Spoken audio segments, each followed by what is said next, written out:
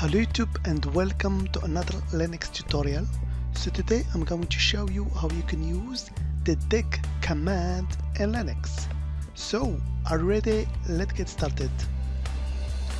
So actually the dig command stands for Domain Information Grouper, and it's a tool that allows you to query the DNS servers for information about, for example, a host or MX servers, which are email servers, or DNS servers, and other information. So let's begin. So for example, let's use the dig command in order to query the Yahoo domain. So I will tap dig, then my domain name, which is yahoo.com.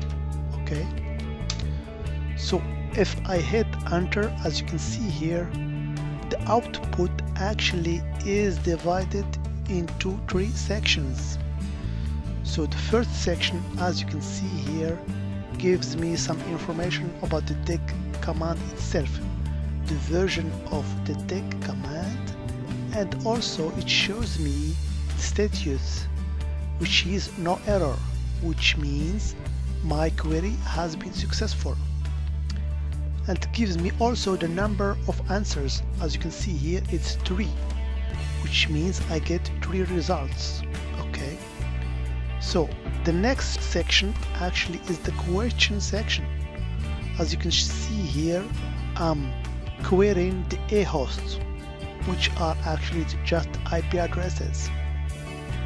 And the most important section is the answer section. As I told you before, I get 3 results, and here you can see the IP addresses that I get. Okay, because by default it will query the A host and give me the IP addresses. And finally you see another section that just gives some statistics about the query. Okay, so as I told you before, it can use to query for a host, but we can just also query for MX servers, which are email servers. So in order to do that, all I have to do is to add MX at the end of my command here. As you can see, like before, stated is no error, which means successful. I get 3 answers, and over here you can see those 3 answers. Okay, I can also query for name servers. I replace MX by NS, and here you can see that I get 6 results, and here is the list of the name servers for the domain yahoo.com. Okay, if you want to get actually just a short version of this result, okay, without the other sections, that just the answer section, you can just type, for example, no all plus answer. Okay, and we hit the enter. As you can see, we have just the answer section now. You can also type, if you want, just plus short. I get the same result, but this time I have just IP addresses. Okay, if you want to get all the results, I mean all the A host, all the MX servers, all the name servers, and other information, you can add at the end the keyword any. As you can see here, I have a bunch of information. Here I get, in my answer section, I get the A hosts, which are actually the IP addresses. Then I get the same IP addresses, but this time with IP version 6 format. Okay, as you can see here. Then it's followed by the MX servers, which are email servers for the domain. Then the name servers, and finally the text.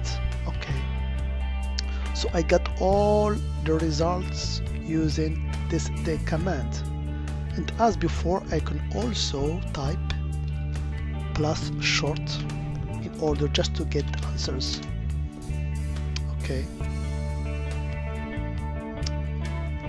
but I have to add any keywords.